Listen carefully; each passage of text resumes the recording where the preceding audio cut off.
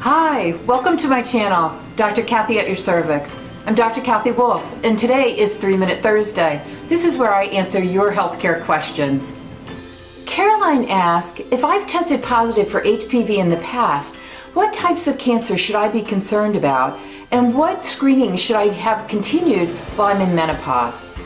HPV is a virus. It's not just one type of virus though, but it is a group of viruses. They are numbered and they're classified into two different categories, low risk and high risk. Low risk means that they're low risk to cause cancer, and high risk means it's a high risk to cause cancer. For example, HPV 6 and 11 are considered low risk HPVs, and those are what cause genital warts.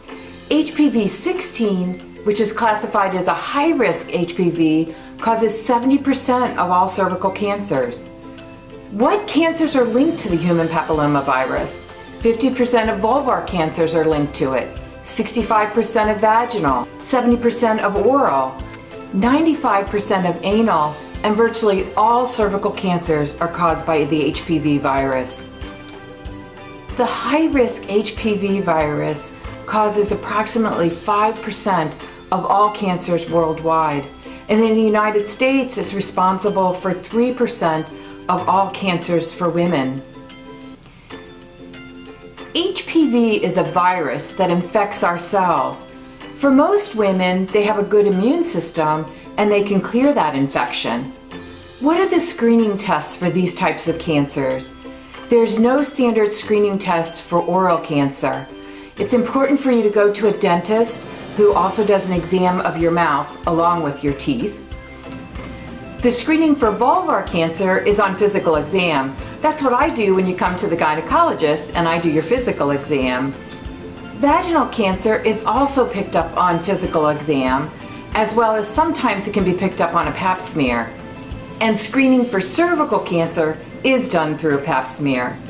So for vulvar, vaginal, and cervical cancer, you want to make sure that you're getting your physical exam yearly and your pap smear. And you want to do that through menopause. Today, I'm going to change up the Random Act of Kindness Challenge. It's a known fact that for gratefulness has a lot of positive effects on our health. So today's challenge, I'm going to ask you to write one word in the comments of something that you're grateful for, or for someone that you're grateful for. Let's see if we can get 20 people to write what they're grateful for. It'll make us all smile and be a little bit healthier. If you like this video, please give it a thumbs up. I challenge you to write a word or a name in the comments of what you're thankful for. I want to thank you for watching, and I'll see you on Saturday.